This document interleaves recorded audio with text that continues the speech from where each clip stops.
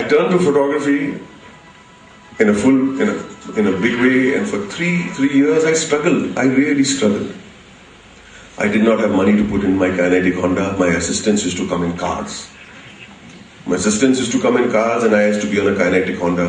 When the petrol used to get over, I could not take the kinetic Honda and push it into the petrol pump. I used to take it home. I used to go to my mother and borrow the money. So those days are not bad days. They are only days that make you stronger. They are only days that make you appreciate who you are today. Like I'm sitting over there in that chair and closing my eyes and rewinding the film of my life. Those days come inside my head when I see all this wonderful thing happening. This great institute happening. These great visionaries who are making things happen for you. I'm not saying that it's going to be easier for you just because you all have equipment.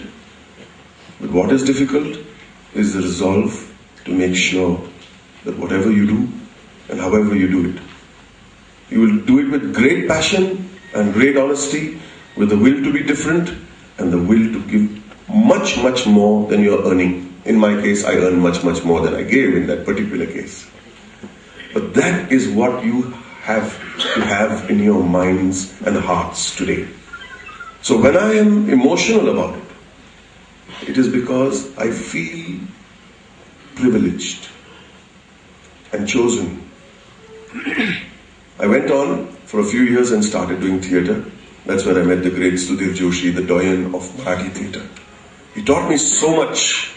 He taught me the language and he taught me culture and he taught me art and he taught me how to act. He taught me friendship. Passed away 5 years ago. I'm half a man. And then after theatre, after paying my dues in theatre, I got a break in a film which you may have or may not have heard of. It's called Munna by MBBS. At the age of 44, I had to start paying my dues all over again.